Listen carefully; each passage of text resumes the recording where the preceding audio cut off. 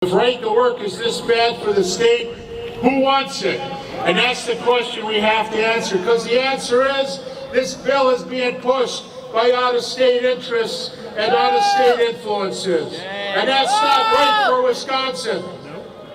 As workers, we have the right to join up, team up, and hang together for a fairer deal. It's the Wisconsin way to be able to earn a fair day's wage for a fair day's work, right?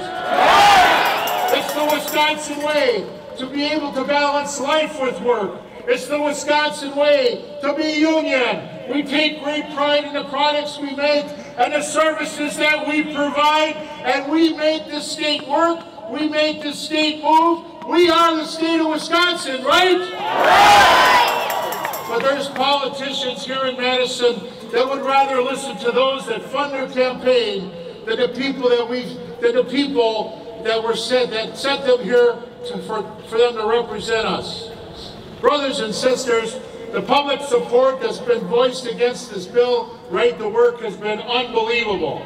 We have real people who work hard and play by the rules, and they're being silenced.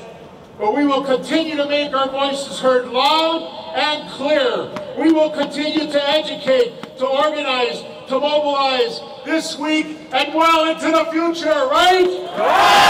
We're going to mobilize, we're going to move, we're going to keep building this movement. And that's why we're here today, and that's why we rally.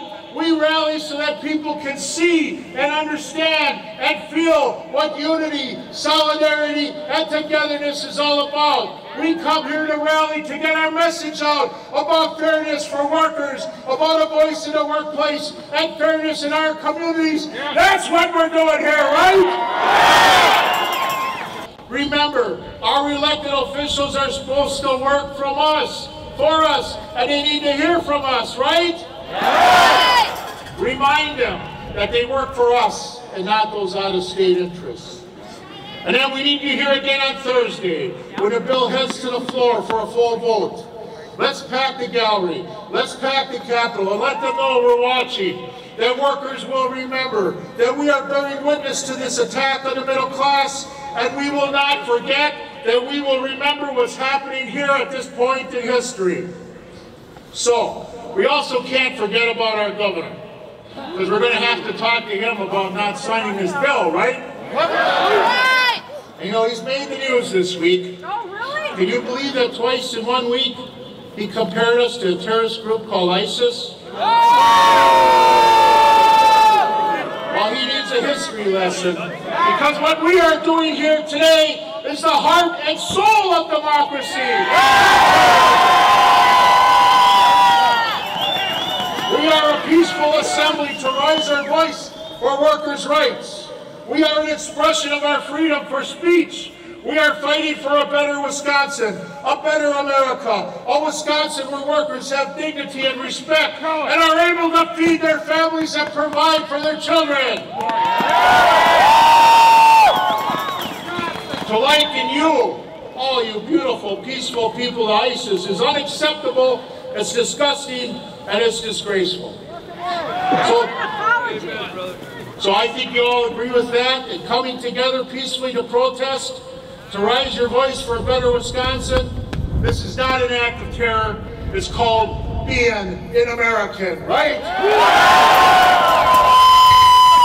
Brothers and sisters, the path before us is one of educating our members, face-to-face, one-on-one, member-to-member, so that we can have a strong voice in our workplaces.